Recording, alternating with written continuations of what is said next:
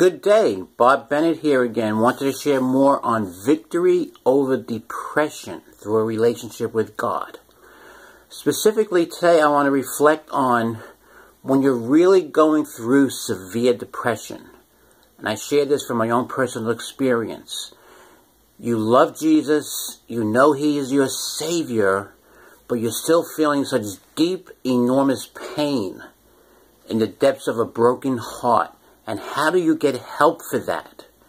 And we can hear encouraging words, or we think they're encouraging, that God is in control, don't worry, God has your back.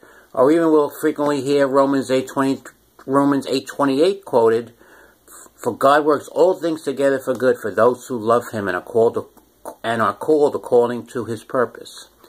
However, and many of you can relate to this if you're having severe depression, there comes a point where you get tired of hearing it. I know I did. So I want to encourage you with this specific word. And this is key to your victory, to your recovery, is to know that Jesus lives in you now. Because if you're going through severe depression, you know God will take care of you. You know Romans 8:28. You know He will be glorified through your testimony. However, what is occurring right now? You need help right now, this moment that you're viewing this. And I encourage you to focus that the help right now is that Jesus lives in you. He is always with you. When you wake up in the morning, He is right there. When you're going throughout the day, and even if you get distracted, He's right there. And it is a slow growth process into this victory. So continue to be encouraged. There's where the victory lies. Because when the Father sees you, He sees His Son, Jesus, in you.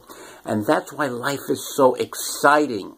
Life is so enjoyable. It is a growth process because the old ways of thinking must be renewed. Renewed in the mind.